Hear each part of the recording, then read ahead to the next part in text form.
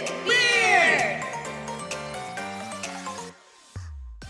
1, 2, let's go! Shot, shot, shot, shot, shot, shot, shot, shot, shot, shot, shot, shot, shot, shot, shot, shot. Everybody! Shot, shot, shot, shot, shot, shot, shot, shot, shot, shot, shot, shot, shot, shot, shot, shot. Everybody! Welcome to another episode of Cat with Beard!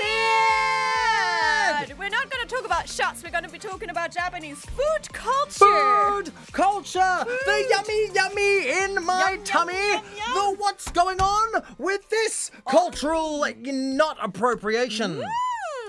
Oishii is a word that you definitely want to know if you come to Japan, because oishii means Delicious. exactly. And umai. Umai.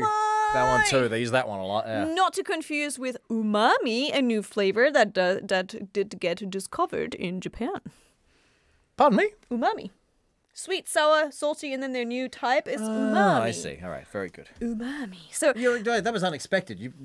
Ladybeard's brain blew a casket when I was like, what? Wait, what? yeah, Right. umami is like a new, like sweet, sour, salty. Umami. Umami is like that satisfying thing that you apparently get out of certain foods that have umami in them. Conveniently, Certain you can say beards or mushrooms. umami when you eat it. It's delicious. I've never ever seen anyone do that, so You've don't never need mentioned to your remember mother that, from guys. deliciousness? You've never appealed to your dear mother? Umami. Oh, I see what you're doing there. I did not see that coming. Oh, there we either. go. This worked out perfectly. Cathy Cat, we food live in culture. Japan. We eat in Japan. It's, what do you reckon about eating in Japan versus eating in Germany? Well, first of all, I had very different expectations when I came to Japan. Okay. I had absolutely none, because at that point in time, I was leaving Germany for the first time. I came here as an exchange student, and I thought I had it all, to be honest. You know, we have different restaurants in Germany, so I thought I had everything. I've tried, different food from different culture. I've tried spicy. I've tried sweet. At that point in time, I thought, this is everything. That's it. I think I've experienced everything. I thought so. And then I came to Japan and realized, wow, there is a whole new world of flavors, of preparing food, of thinking of food, of raising the food. Of treating the food like a kind of a deity in some Oh, regards. yeah, for sure. And that's why some food, for example, they put so much attention into it that they pick like by hand every day something to make it extra tasty. Or they massage the cows and have them drink beer. Or they raise fruit in a way that one little fruit thing is like $100. You know, have a choir come and sing to the strawberries and yes. It's making everything just so much more tasty. Japan has the biggest foodie culture I have ever heard It's of. remarkable, even more so than the French. When I got the script for this episode, I was like, what about the French? They have very nice food too. But no, Japan kicks their asses. And they keep reinventing and changing things. So if there's something good abroad, they pick it and they make it better. It's almost religious, I would argue, the Japanese food experience. It's like there is this one. I think they love eating. They love food so much that they just like, I love this. How can I make it even better? How can I even make this indulge in better? the experience even more? What are the big differences in food culture between Australia and Japan? Dude, Australia doesn't. I don't know if we really have a cuisine, do we? I don't think we have cuisine as such. Like Australian food is like, I don't know. It's like we think of a meat pie. The only Australian food I can really think of is damper, which is just dough. Because the settlers used to eat that. It was Dough. just make bread, but you don't put any yeast in, so it doesn't rise. It's just got dough. Because you put it in your backpack, and it's easy to keep with you. Transport while you're hiking pretty much, yeah. around Australia. You're not really selling this to me Aussies right now. listening, do we have cuisine? I don't think we have cuisine, do we? I don't think we do. When I think of Australian food, I'm like, I don't know, a pie? I don't know. All right. How have your eating habits or like the food you consume, how has that changed coming to Japan? Because you have a very strict diet. Well, yeah, I always have to eat my boring diet food. So, I mean, it's, not that much, to be honest. But I do notice that the quality of food in Japan, provided you're not going super budget, the quality of food generally is very, very good. The quality of the fish and vegetables in particular are very high in general. You eat a lot of like healthy foods. No, that's exactly right. anyways. So pretty much wherever I am in the world, I go eat the same boring diet. So therefore, but coming to Japan, there really were a lot more options, especially in terms of the fish. Lots of fish, fresh fish available all the time. Makes sense. Series of islands, eh? Yeah. What would you say when you have a cheat day? What Japanese favorite food do you have? Oh, wow. I don't know, man. It's... I'll eat something that just has a tiny bit of flavor, and I'm so used to not having any flavor that just the tiniest thing it just fills me with awe, and then I forget what it is afterwards because it was so spectacular that I can't have a memory of it. Wow, that is respect for being able to do that. But what is interesting about Japan is the Japanese always bang on about regional foods, and you go to some country town, they'll say, well, this town is very renowned for its udon noodles. Or for like things like that they fish there, for example. They're really renowned for their mussels there. And I was always, when I first got here, I was kind of like, a mussel's a mussel. Like, how great can it be? It's sea okay from the ocean. But then you go and you eat these local delicacies, and they really, I don't know what happens, but they're remarkable. Apples and aomori. I'm like, it's just apples. How can it be different? It's remarkable, isn't it? I don't really know. like An angel came down from the sky and kissed the apple gently, and suddenly it tastes so good. That's what it's like. And I shouldn't even be having apples because I'm allergic to them. Are you? Yeah. You're allergic to apples? Yeah. That's unfortunate. I had an apple a day every time, and after a while it doesn't keep the doctor away. It brings the doctor because you develop an so sorry to hear that. Yeah. Oh, dear me. Not that terrible, though. But yeah, the aomori apples, I could have some of those because the strand that they were breeding was so dispatched from the German apples I used to eat that I'm not allergic to some of them. Wow, man, this is a whole new world. So German apples will kick your ass, but the Aomori apples are so genetically different. They're so genetically different that I'm not allergic to some of them.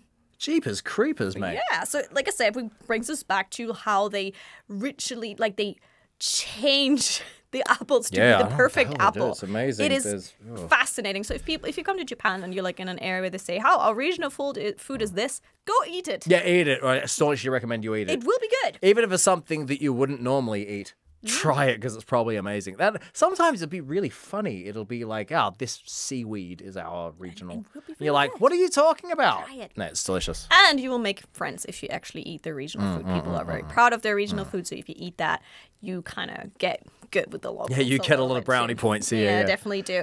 Favorite foods for me, I think the first time I came were some dishes that are very similar to something we have, but then different. Shabu shabu, for example, is like a big hot pot, but the meat is sliced so thinly that it just instantly you just swoosh it into the water and you have it and it just melts on your tongue.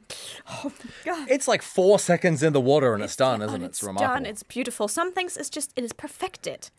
They perfected so many dishes.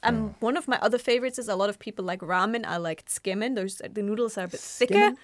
Skimming, because you just dip them. They're like dipping noodles. I see. I thought this was a type of ramen I'd never heard of. It's kind of like derived from ramen. Skimming is more recent than ramen. Okay. And it's just like, it's like thicker kind of texture of the noodles, and the soup is also thicker, but it's just so flavorsome. I'm getting really hungry talking about that, so that's definitely one of the things. Yeah, this episode's going to make you hungry, so prepare yourself. Yeah, we'll all be hungry by the end of this episode. We promise you that. Japan, the Japanese, love eating more than any other activity, surveys show. Yes. Comparatively, they did a survey of people in various countries around the world, ranking their favorite things. The Japanese ranked eating as number one. Almost everyone else ranked a different activity as number one. US, UK, Spain, France, China, and Korea ranked intimate relations. Physical intimacy as their number one. Germany surprisingly didn't. Yeah, you guys, Germany were the only one odds out. We're like hugging people is our number one. That's part of the package, isn't it? Yeah, but number two is there what everyone else was voting for. Yep. For Japan, their number one is eating tasty food. Their number two is spending time with a loved one. Their number three, we're still not there, is hugging someone, which is what Germany's number one is. Their number four, we're still not at physical intimacy. Number four is to laugh. Having a giggle. And at number 5 on the list is physical intimacy. Surprising set of results. Compared to all other countries, Japan is the only country that ranks very different on that aspect. But having food as their number one explains a lot about their food culture and their life culture as well. Japan adores eating and reveres food in a way that you're not allowed to leave. You're not allowed to take food and leave it uneaten on your plate unless it's somehow gone spoiled. You know, if you go to the buffet, there's that sign on your table saying only take food don't you waste can eat. food. Yeah, there's a lot of, and that's not it's this or that. It's like someone's worked really hard to make that food, so you shouldn't waste the food. Some people come and they're like, oh, I'm supposed to leave some on the plate to show them that I'm full. No, that's a different culture. Please don't get that mixed up. Generally, you're supposed to eat all of it. Some families are very strict. If you have a bowl of rice next to your meal, a lot of families will be like, you have to eat up the rice because in every rice grain, there are several gods in every rice grain. Really? And it's also the thought of, think of the people who worked really hard to harvest that rice, to make that hot rice, to do all of that. So kind of you shouldn't waste rice. Think about harvesting rice in that rice paddy. You got to spend all day bending over, doing all that plucking out of the ground, right? I've tried it once and it was very hard. So really? Yeah, definitely. So that's a lot of valuing also where the food comes in. Also, before you eat in Japan, you say, Itadakimasu. Exactly, which also means I will receive. That is a message that usually goes to the person who's made it as a gratitude to the person who's made the food or maybe even raised the food or who's cooked for you. And it's just good manners to say itadakimasu before every meal, even if the chef can't hear you. We did that with Nick Pettis. Yeah, itadakimasu. Yeah, go and watch our video with Nick Pettis. It was very good. All right, we have also a graph here showing the ranking of cities with the most starred restaurants in the world's famous Michelin Guide, published 2022, 2023. And guess who number one is? Which city is number one? Tokyo! Oh, yeah. Tokyo's number one. Tokyo is said to have the largest density of cuisine in a space and very high quality of density as well. There's so many restaurants here. If you're bad, you're not going to last in Tokyo. If you're bad? If you're bad kitchen, if you're bad cuisine, if your food is bad. Oh, I see. You're not going to last long. Yeah, if you're not good at the food making. Because you'll be out the have door. a fierce competition out there. Yeah, remarkable competition. So, where is that guy? So number one is Tokyo. Number two was Paris. So now this makes sense. We were talking about the French earlier. They do love their food as well, the French. But mind you, they are a substantial dip from Tokyo. They're only 60% of Tokyo for their number of Michelin restaurants. And then you thought this was over. No. Kyoto and Osaka are ranked third. Yep. So that is pretty much, Kyoto and Osaka are very close to each other. Kyoto is kind of third and then Osaka is fourth, that kind of thing. After that, it's London. So which means in the top 5 of the Michelin Guide, Japan is in there 3 times. That shows just how good the food here is. And then after London, New York. And New York is renowned for being a food city. And fusion, a lot of fusion foods, right, in America. Different cultures coming together. Still, Japan has 3 places in the top 5. Japan's still tearing this thing up. They love food. They're very pro-food. It's remarkable. So, what do you think explains this obsession with food in Japan? I think, like we mentioned it before, there is just so much of let's make this even better. This one thing that is great, let's make it greater. And I mean, there's a ranking of cities with the largest number of restaurants per area. I was mentioning that, the density. Yep. And number one is definitely Tokyo with 148,582 restaurants in 2019. Is probably more by now, or less during the panini. We don't quite sure panini pandemic, but that is quite a lot of density. The most restaurants in a tight space. If you're bad, if you're not good, no one's gonna come. There's a restaurant literally right next to you, or maybe in the same building, just one floor higher. Number 2 was Seoul with 83,239. So that's almost half. That is. I mean, just to put that into your relationship, that's a big change. So Tokyo has by far the largest number of restaurants. So if you're a foodie, frankly, friends, it's the place for you. Oh, yeah. Foodie of any variety, really. Especially a Japanese foodie. Also, Japan, like you mentioned before, people are very proud of their regional food or their regional take on food. So, for example, if you're saying okonomiyaki, which is like a Japanese omelette, very, very different between Hiroshima or Osaka. And if you get that confused, people get personally offended. Yeah, you're very upset. Oh, yeah. Don't get that wrong. Yeah, it's really, people, food is taken very seriously at a visceral and emotional level. Yeah, there's almost like you can scratch someone's pride if you say you don't like their regional food. It's part of your identity, isn't it? Yeah, there's a lot of it is tied into, and that's why a lot of people put also a lot of love and care towards the food that they make. But just pride. Do you guys have that in Germany? Because you guys definitely had, every region has its own beer and that. But it's not like Japan, is it? Beer, and every region has its own different type of sausage. I know, I want to get away from the sausage culture of Germany, but it's so true. They're delicious sausages. Yeah, I think that's probably one thing we'd be proud of, our beer and our sausages. But in Germany, does your local beer and local sausage form part of your identity in the same way it seems to for the Japanese? I guess that depends on. I think beer definitely yes. We Germans are very tied to our beer culture. Yeah. And in Berlin, the curry sausage, the currywurst, is like a thing that just everyone has, and people will stand in line if there's a good one. And in Bavaria, we have the white sausage. We call them Weisswurst, which is very, very different from all the other types of sausages. And again, you can tell I come from Bavaria because I'm kind of like, no, it's very different. Like, you're supposed to eat that in the morning, and you're supposed to peel that out of the skin. You're supposed to have that with a different type of mustard. So I guess it's there in a certain ones. Just, it's 10 times more in Japan. It really is. It's remarkable in Japan. We don't have that at all in Australia. We don't even have our own food. How can we have regional food? Oh, no. It doesn't make any sense. Apart from that little dry bread that you put in your backpack. Apart from your damper. In Adelaide, we have the Balfour's frog cake. That's the closest thing we've got. I really want to try one of those. Frog cakes are great. I'm so pro frog cake. There's a thing, for example, like ozoni, which is like the soup that you have on New Year's in Japan. And New Year's has a lot of traditions in Japan. We mentioned that before. And literally, wherever you go in Japan, they have it with a different style. Yeah, different style. And that's like, oh no, we have it here like this. Oh no, we have it here like that. Oops, sorry. We have it like different in all regions, and people are proud of that again. It's like, oh no, this is not how we have it. Well, it's the same thing. Even if it's just an omelette, like an egg omelette, in some areas you have it salty, in some areas you have it sweet, and then you can say, no, I'm a sweet person. No, I'm a salt person.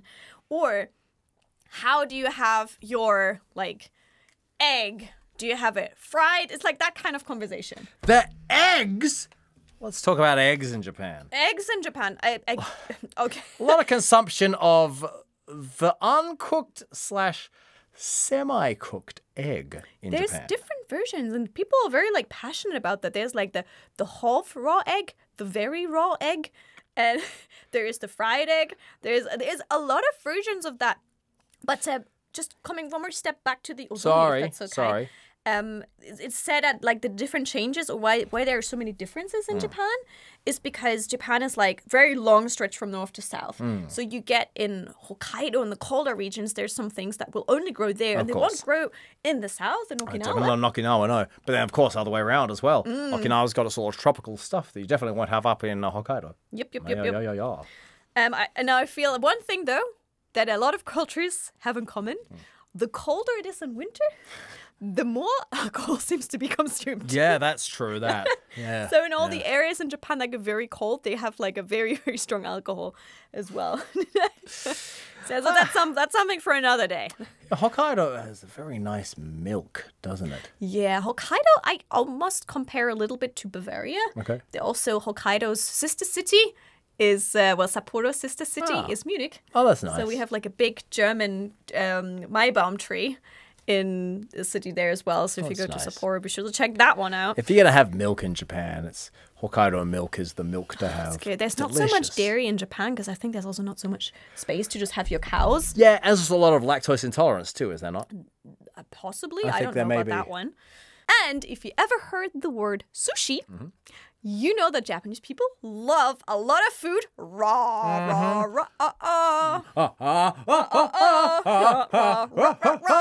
Fish without fire. Yeah, listen. We in the Western world we have an image of sushi being the fish on the rice, the raw fish on the rice, but actually there are all kinds of things can be eaten raw. I was surprised how many things are eaten raw here, to be honest, and some things first shocked me. Example. The raw egg. In Germany, you eat raw egg, you die. That's pretty much what our parents tell us. You eat raw egg, you die. You get salmonella and you die. Salmonella. We're very serious about that. In Japan, raw chicken.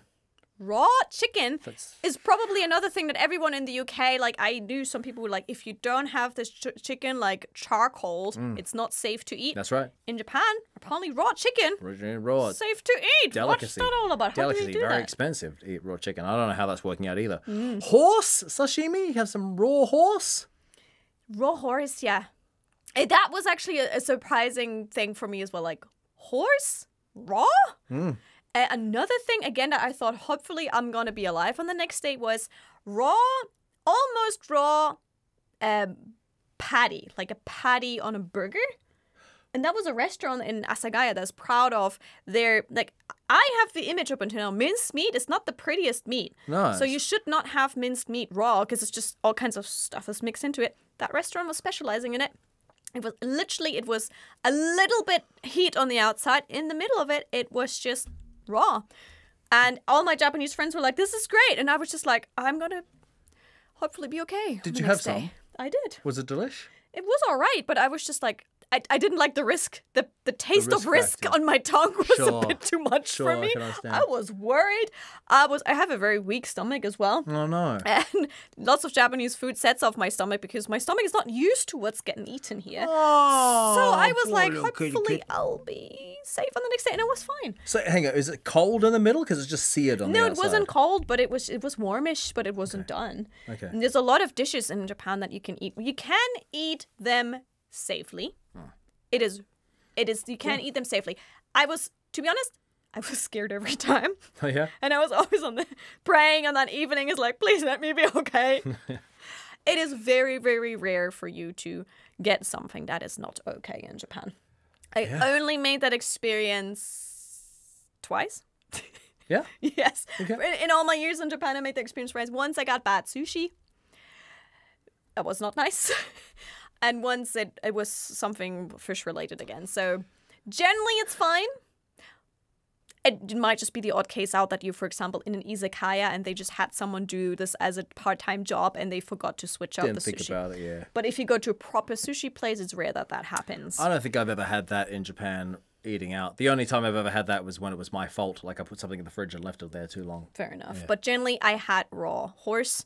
I was fine. I had raw chicken. I was fine. I had raw egg. I was fine. Actually, raw egg started to become a thing for me. Let's explain these eggs. Okay. The friggin' eggs. So, a lot of the time the Japanese, they'll cook something.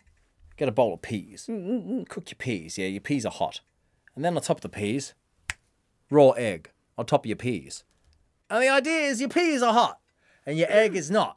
And your hot peas are meant to cook your raw egg, but not completely, just to 50%.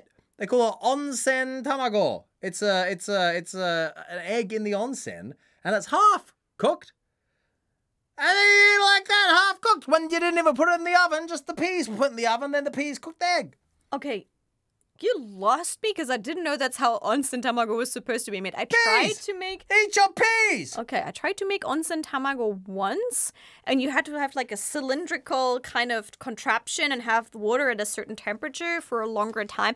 Let's be honest, we both don't quite know. Neither of us know what's going on. Everyone's laughing right now. I thought onsen tamago is you cook something, just get a raw egg and stick it on top. Wrong? No, all right. everything is... It's Stop. not peas. What's that? It's not a cylindrical What's that when you cook contraption. your whatever, then just dump an egg on top How of it? do What's people that? do that half-done poached egg in Japan? I think they're laughing all too much right now to be able to catch All right, what man. we're saying This earlier. is- Okay, we're just I getting think you know punked what? by our production I think team. a magical phoenix comes from the skies and sits on the eggs for a little bit too long, and that's how Japanese people get those half-done eggs, because apparently we have no idea. I've tried a couple of times. I've failed at it terribly, and apparently it doesn't include peas and long contraption devices. We have... That whole segment was just a disaster. Let's move on. But one thing is TKG, tamago kake Oh, yeah, gohan, tell us about where this. You just have raw egg on rice and you mix it. And I first wasn't a fan of it. And then I got so much into it that literally I risked it in the UK. I bought the freshest eggs I could find. I literally just got on that day into the supermarket, sent a prayer to heaven because I wanted to eat it so badly. That and a little bit of soy sauce, and it's just magical. That egg just generally wraps around gently around every little rice grain, and then every rice grain is just like it It just tastes so good. I can't explain it. Hang on, you get a bowl of rice, you drop a raw egg on top of it, mix it all up, and eat it. With a little bit of soy sauce. Okay. And if it's a good fresh egg, simple things are sometimes the best. Really? If But it's a good quality. Which prefecture's rice would you use to make it the best? Not prefecture, but Koshi Hikari is a very nice rice brand in Japan. I can recommend Koshi Hikari. Which prefecture's egg would you use to make it the best? That's one slight criticism I have. There's not much free range in Japan. It's a very new concept. Oh, really? Is that Unfortunately, so probably one of the reasons. The eggs are very fresh and they're literally, if they've been late in the morning, they're already in the evening in the supermarket. Oh. Which is good. Like that connection is quite fast. It's not been transported for too long. But unfortunately, a lot of those eggs are unfortunately not free range. They're from the I've battery. been going to many supermarkets going like, where are your free range eggs? And the staff was like, we don't have You're that. like, free range? What you talking about? Don't have free range. It's very rare to have free range. Whenever I see free range, I go and buy like a pile because it's guilt-free egg shopping. But the average supermarket does not have free range. Okay, well that's true. Yes, correct. Now we should talk a little bit about odorigui. When you friggin' sorry, this is the thing they do. Odorigui. You're gonna order yourself an octopus or an eel or some other creepy crawly squid perhaps. Comes in a bowl, put in front of you to consume. And this poor son of a witch is still alive. That's like flapping around at you on the table saying, please don't eat me. It's so I have fresh. 14 children. Yeah, it's taken the sushi of the rawness to another step is when it's literally still flapping. You know how people make the joke of like the cow is still mooing because your meat is so raw? The fish will literally still be flapping. The chef will prepare it so quickly that the fish is still flapping while actually the meat is already taken partially out. That is seen as a good thing in Japan. It's heavily criticized in other countries of ethical reasons. Yes. Yeah. Have you eaten the old still flapping around octopus? No. And is he meant to still be flapping around in your mouth and jiggle down into your tummy? I've seen that people do that on TV. It sounds to me like there was an old lady who like swallowed a fly and then it wriggled and tickled and jiggled inside her when she ate the spider. That's what it sounds like to me. You got this living creature in your stomach and it's still flapping around, caressing the walls of your stomach with its tentacles. You know what I'm saying? You're not selling this to me. Let's change the topic and move to the next All right, that's a thing they do. Live octopus. Go watch a video on YouTube. Oh It's pretty gosh. rough. Pretty rough. You never had that, yeah? No. I've never had that. No. No, thank you. I hope I don't have to do that for work. There is this thing that people say Japanese food is good for your health. Yeah, they just said it. A lot of Japanese people say Japanese food is so healthy. It's so healthy. I would like to counter tempura. Oh, yes, that's... Yes, it's vegetables, but they are fried. Then we have karage, which is, yes, it's chicken, but it is fried. And then we have katsu, which is like a nice slab of meat, but it's also fried. Deep fried, There's ladies and a gentlemen. lot of deep frying in Japan. Yes, tons of deep fry. They love a good deep fry. Oh, yes. And then if we go for tempura, this kakiage is literally just lots and lots of tiny veggies, but then in batter and then fried, and it's just super, super fatty. Yeah, it's a lot of fat to be consumed. Also, some types of ramen are very fatty. Tonkotsu ramen, abura soba. Jiro type ramen is apparently the worst. It's like a huge pile of just carbs and oil. And oil. Huge portions. But a lot of Japanese food is very healthy. A lot of it is. Like we were saying before, a lot of it's very good quality vegetables, very good quality seafood and so forth. The cows that do exist, the very good quality cows. Exactly, sorry. I don't know where that came Not from. a lot of lamb in Japan. Lamb is a bit more rare. Yeah, really? Do you see a sheep? When was the last time you saw a sheep in Japan? Nah, probably going to a farm. Oh!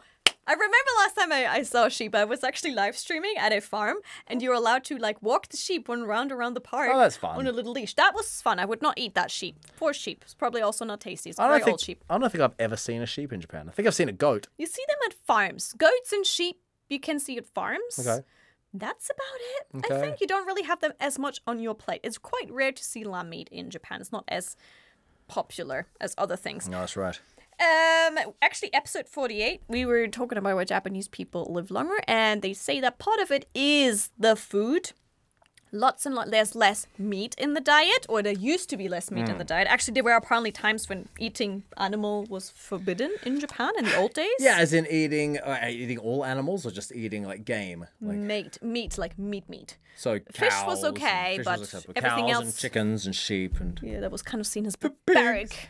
Yeah, barbaric. Barbaric to eat meat. Barbaric Westerners eating the cows.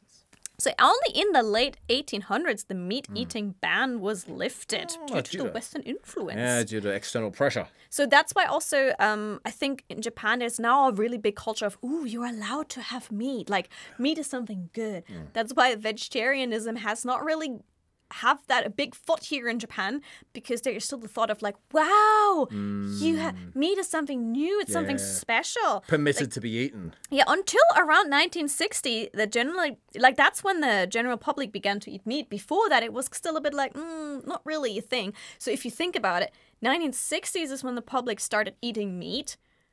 So that's, I mean... It's very recently. Yeah, in that way, that's why still the thought is like, going for meat is like a treat. Still not part of the traditions in terms of nightly family dinners or anything like that. It's like a treat. It's more common to have fish on your plate than having meat on your plate. Every pro wrestler, when asked, what's your favorite food, they'll say, meat. It's the first thing they say, meat. Yeah, meat. What do you want to eat? Meat. Niku. Niku, exactly. Niku. They don't specify what meat, just meat. Meat. Niku. There's also ichiju sansai. So Japanese food that consists of 2 small bowls of vegetables and fish. So like 3 side dishes and a bowl of miso soup. So if you look at the Japanese style breakfast, A, it is warm. Yeah, true that. It is. B, you have vegetables there. Yeah. It's your breakfast, but you already have vegetables there, or you have veggies, a salad there. Yep. See, there's something fried there. There might be fried fish. Something like that. And there might be some kind of pickled dish there, some pickled items. Those are delicious, man. They are great. Or some fermented items like natto or similar things. Getting increasingly hungry doing this episode. Oh my gosh. If your stomach is not rumbling, we're not doing a good job here. So a lot of Japanese food is actually adapted from foods from other countries, like ramen. Yeah. Originally comes from curry, of course, the curry. We haven't even mentioned the curry yet. We haven't even mentioned the curry yet. Hurry! There's been a big of a scandal. India's upset. Because of the Taste Atlas, best traditional dishes in the world. Traditional. The title of it was probably a bit wrong there. Plus, the traditional dishes in the world 2022, and number 1, they ranked Japan's curry. Japanese curry. As the best traditional dish. Let's just examine that noun. Curry. Let's examine that adjective. Japanese. What?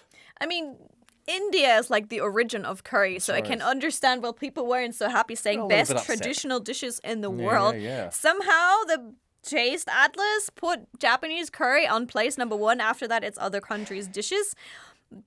How do we tell people about the curry culture in Japan? Where did it come from? Why is it here? Curry is part of the culture here.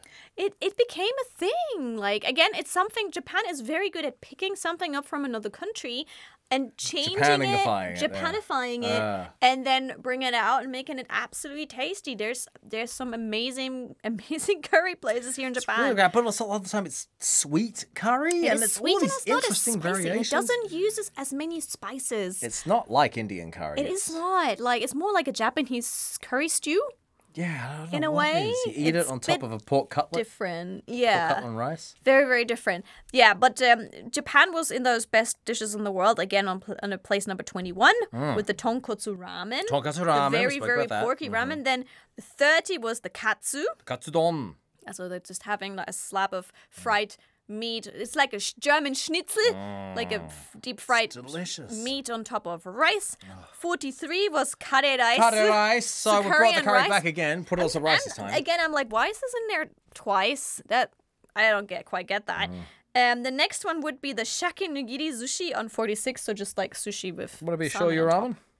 Did I miss that? Oh yeah, shoyu ramen. Number 44. The soy sauce ramen number 44. Sorry, I missed that. That's right.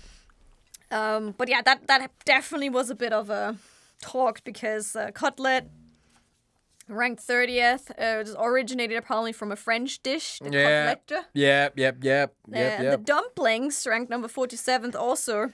That was the gyoza, number 47, dumplings. Originally from China. Actually comes from China. So that's a bit of a scandalous or food ranking there, in my opinion. But if you come to Japan, I'd say try a lot of the dishes. Mix it up.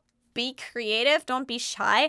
It is hard. I'm just going to put that out there. It's hard for vegetarians and especially for vegans. Yeah, very hard and for if vegans. you're not a pescatarian, meaning you don't even allow yourself to have fish, you will Got a lose challenge. out on a majority of good Japanese dishes. What's this number 46? We skipped over that, I think. That's the salmon sushi. Salmon sushi. Okay. So you probably going to lose out on a lot of tastes if you can't have fish. If you're not going to lose out so much if you don't have like red meat. But a lot of my friends who were vegetarians, had to go pescatarians, meaning vegetarians, but you allow yourself to have fish when they came to Japan because it's actually really hard to just find just vegetable dishes. Yeah. A lot of things are kind of cooked in that fish paste, something out there. Is that fishy pasty something that gets thrown into everything? There's a lot of like that was said by a man who doesn't know what he's talking about very clearly. dashi. You probably mean dashi, which is like a base to a lot of Japanese dishes, which is kind of like a soup stock that uses fish as an ingredient. So there's a lot of fish in there. I hope when you come to Japan, you'll be able to try all the foods. You don't even have to go to a Michelin-ranked restaurant to get one of the most tastiest things. Sometimes it's the weird back alley places that have only 5 seats that are the best. It's remarkable, isn't it? Unbelievable. I think I ate bear in a place like that. I ate bear sashimi. Wow. That was crazy. What was that? Great. Okay, haven't tried bear yet. Yeah. It's not that dissimilar from horse. Oh, was the flavor unbearably good? Whoa! Look out!